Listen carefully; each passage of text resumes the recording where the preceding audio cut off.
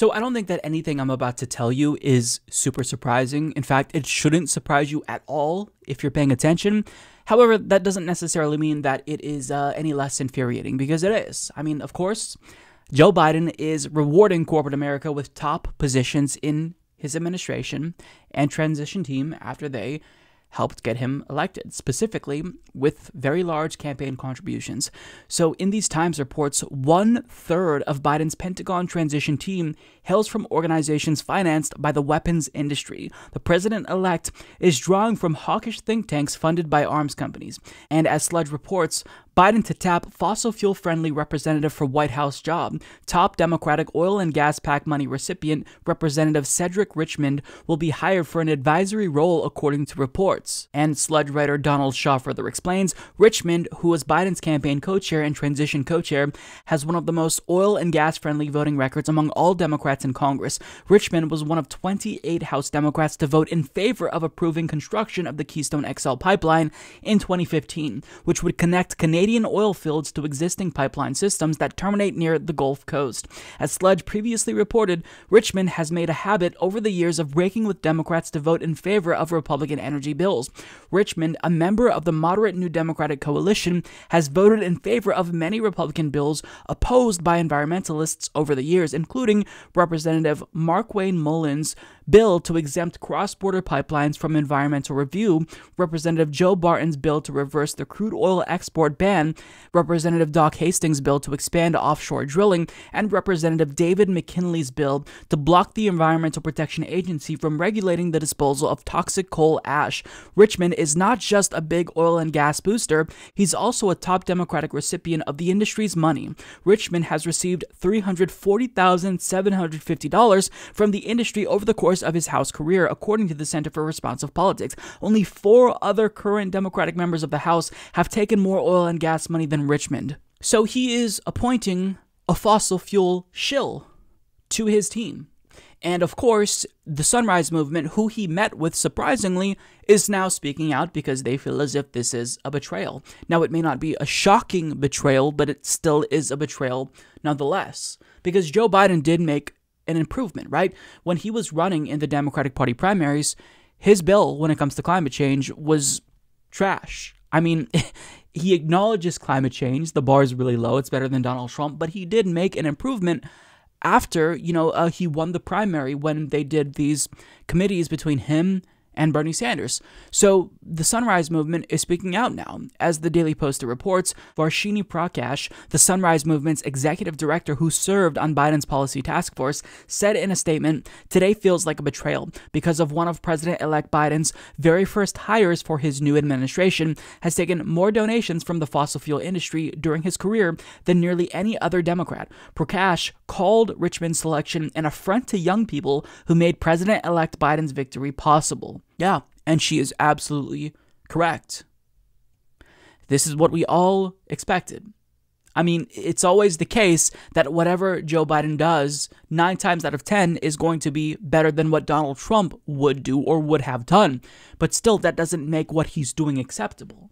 Just because he's better than Trump doesn't mean that we give him a pass for everything. Now that he won, we have to hold his feet to the fire. And pushing him left is going to be almost impossible, I think. But that doesn't necessarily mean that we don't exert pressure. That doesn't necessarily mean that we don't try to stop him from doing the most harmful things. So now, before this is official, I think it is important to speak out and relentlessly criticize him. Because we can't have these types of shills in his industry, because guess what? If you have these folks in his administration, they're going to be influencing him at every step of the way. So if we actually took his climate change policy, elements of which he took from Bernie's policy, not all, but some, do you honestly think he would put that forward? Of course not. It would be watered down if they even talked about legislation, assuming Democrats were able to take back the Senate, depending on the outcome of 2 runoff races in Georgia.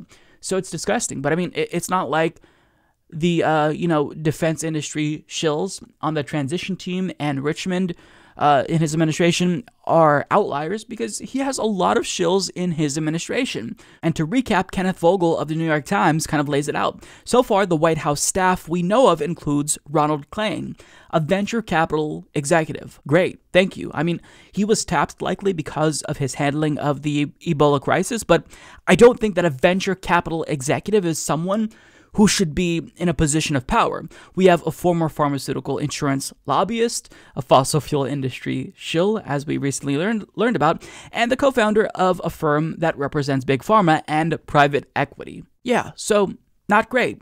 And that's not to say that every single one of his picks will be terrible. He could choose Deb Haaland to be Interior Secretary. She's not the worst option. She's not my favorite, but I mean, she would be fine.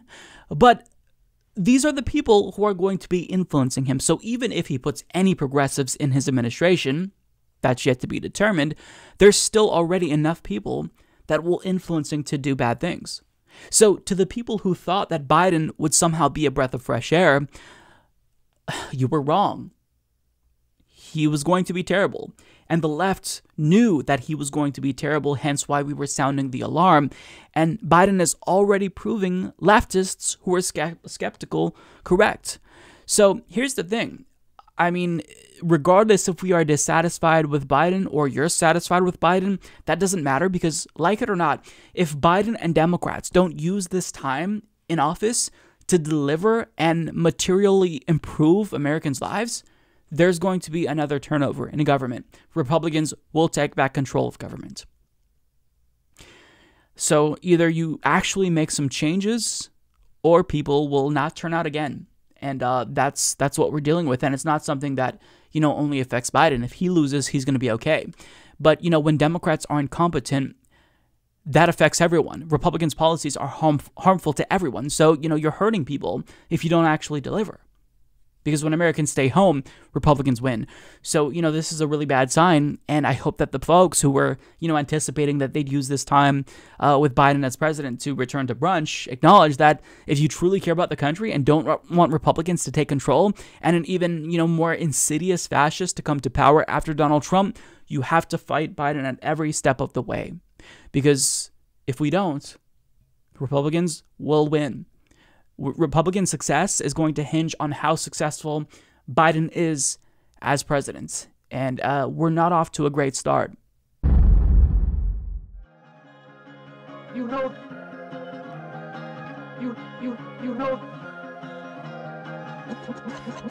the thing. You're getting nervous, man.